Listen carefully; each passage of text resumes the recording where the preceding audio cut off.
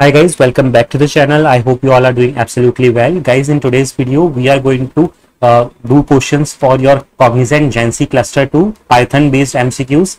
Guys, as we know that Cognizant has recently updated their pattern, and in cluster based questions, you are also going to get MCQs based on the particular cluster that you have got. So for example, if you have got your cluster 1 which is Java, then you will also get some MCQs based on that, and if you have got your cluster 2, then you will get Python MCQs, and this video is for that purpose only, so that you get a good practice of questions that can come in your Python as cluster. Okay, so guys, make sure to watch the video complete, and if you are finding it helpful, please give it a like and do subscribe to the channel if you are new to the channel. And guys, if you are not aware, I have a complete playlist on Cognizant Prep on my channel. Make sure to check that playlist. You will find actual questions from technical assessment of Cognizant GenC in that playlist. And guys, by the end of this video, I have a DIY question for all of you in this video. Make sure to attempt it and write down its answer in the comment box. So let's get started with the first question. So guys, let's look at this question. Python is known as, and we have different 4 options given to us. First option is a combined language. Second option is an interpreted language. Third option is a machine language, and option D is an assembly language. So guys, the correct answer for this question is going to be option number B, which is your an interpreted language. So guys, Python is basically an interpreted language, which means that Python code is executed line by line. Okay, so whenever a language is an interpreted language, the language or the code will be interpreted line by line. Moving on to the next question now. Which version of Python removed the print statement? Okay, and we have different options given to us: Python 1.x, Python 2.x, 3.x, and 4.x. Okay, basically all the versions after 3 were having the which remove the print statement. So the correct answer will be option number C. Okay, so in Python 3.x, the print statement from Python 2.x was replaced with print function. Okay, so now we have print function instead of print statement. Okay, let's move on to the next question now. Which of the following is a valid Python comment? Okay, and we have different options. Okay, so for those of you who are not aware, option C is the correct answer. So in order to write a comment in Python, we use a pound symbol. Okay, next question that we have is Python is a which type of language? Okay, the 4 options that are given to us is low level language, high level language, middle level language, and machine level language. So guys, the correct answer for this question is going to be option number B, which is high level language. Okay, so the correct answer is option B, which is Python is a high level programming language due to its natural language elements. Okay, moving on to the next question.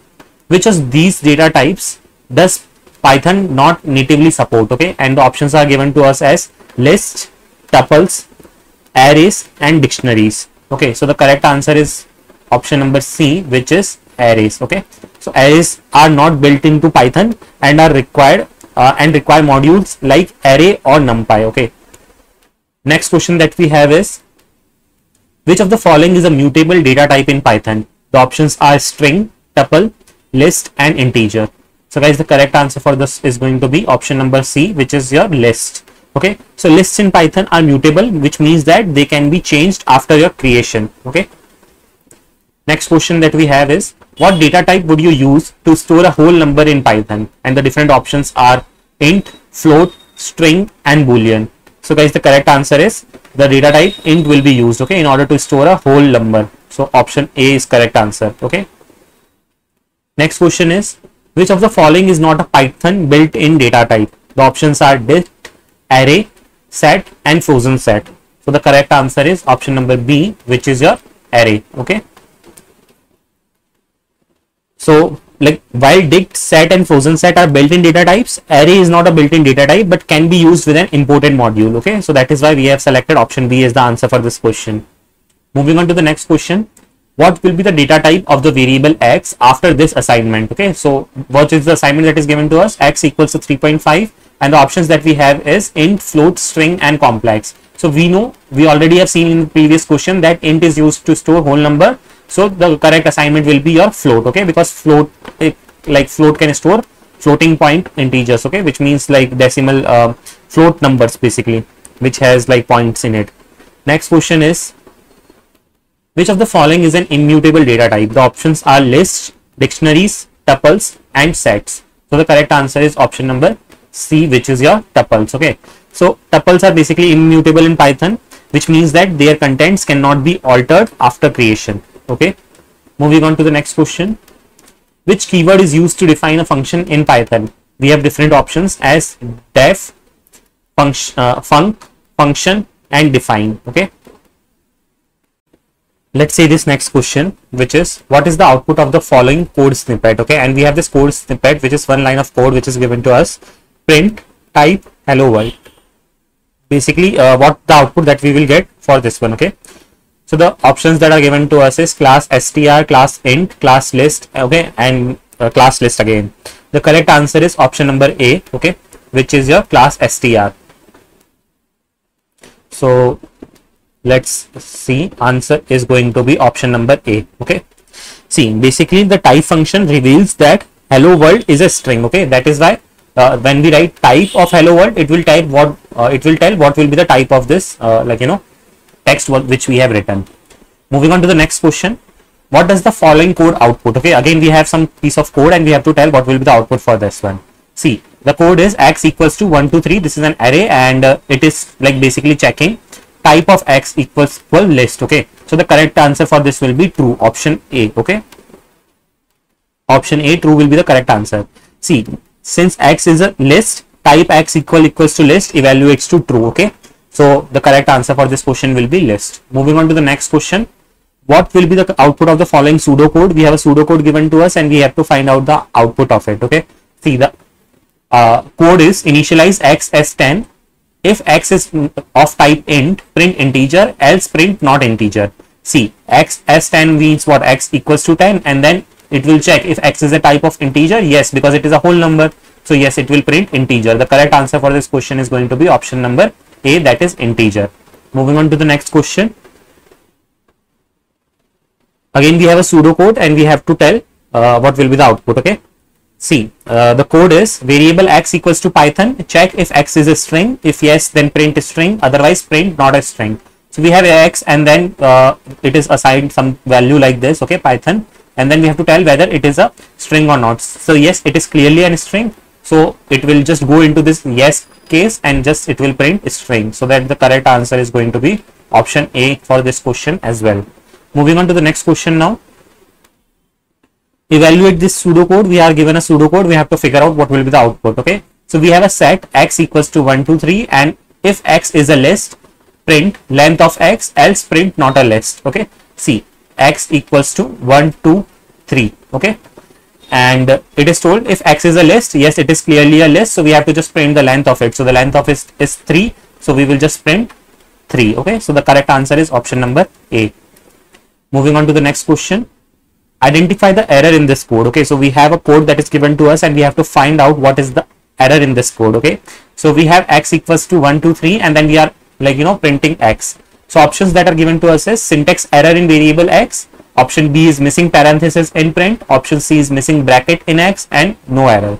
See guys, the code x equals to 1 2 3, what print x is syntactically correct and it will execute without any errors. It correctly defines a list x and it will print x. Okay, when we will do this. So the correct answer for this question is going to be option number D with no error. Okay, moving on to the next question, which is find the mistake. We have a code given to us. We have to figure out what is the mistake in this code. The code is x equals to 1 2 3, x of 1 equals 4, print x. Okay, see, the options that are given to us is tuples are immutable, x of 1 should be x of 2, syntax error, no error. So the correct answer for this question will be option number A, that is tuples are immutable, so you cannot perform this type of operation on tuples. Okay, that is why we are getting the error, tuples are immutable in Python. So attempting to change an element of a tuple results in an error. Okay, moving on to the next question, which is which function is used to read input from the console in Python? We have the options as input, read, scan, and get input. So the correct answer for this is going to be option number A, which is your input method. So input function is used to read a string from a standard input in Python. Okay. Okay, so guys, before we move on to the next question, if you are watching this video and if you are finding it helpful, please make sure that you do give it a like and subscribe to the channel. Let's see the next question that we have. What is the default type of data returned by the input function in Python 3.x? The options are int, string, boolean, and list. Okay, so the correct answer for this question will be option number B, which is string. Okay.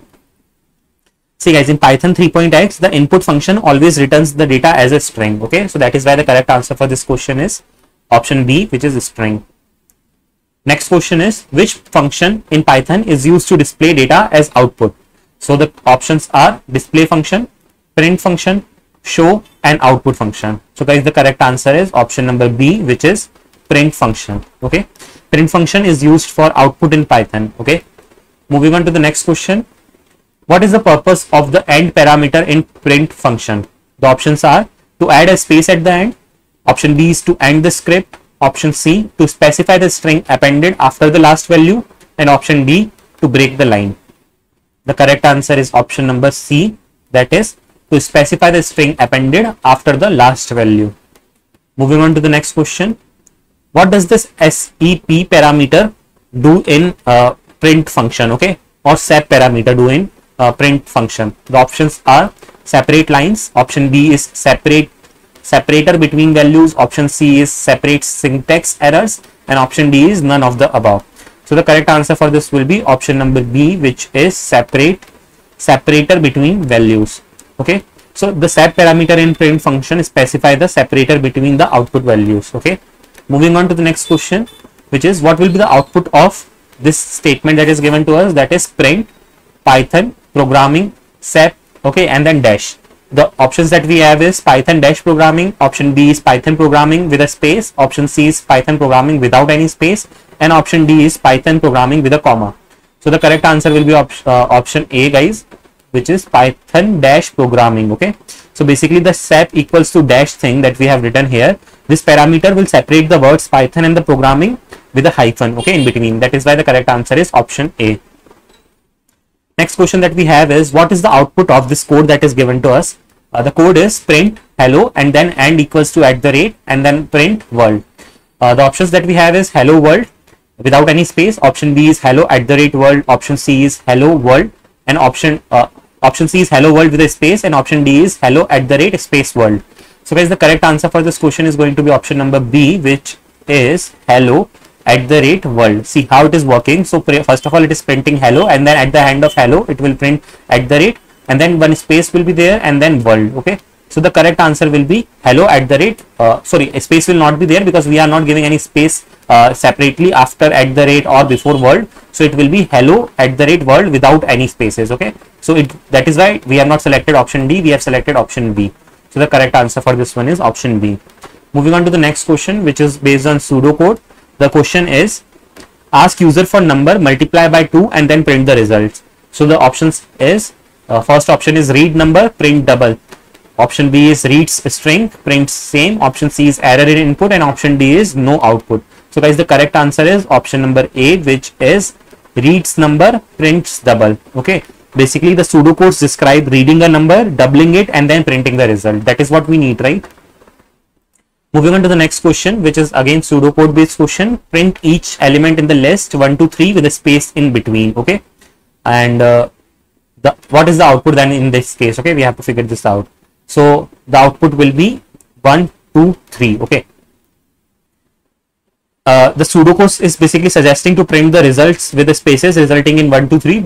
Basically guys, in this option you might not observe that there is a space, but the option will look something like this. Okay, like there will be some space in between, but the most matching answer is option A here. So we are selecting that, and we are considering that there will be spaces between them. Okay, moving on to the next question, which is pseudocode based. The question is, initialize a variable with Python, print first and last character. The options is print pn, option B is prints py, option C is prints Python, and option D is an error. The correct answer is option A, which is prints pn, which is first letter P and last letter N.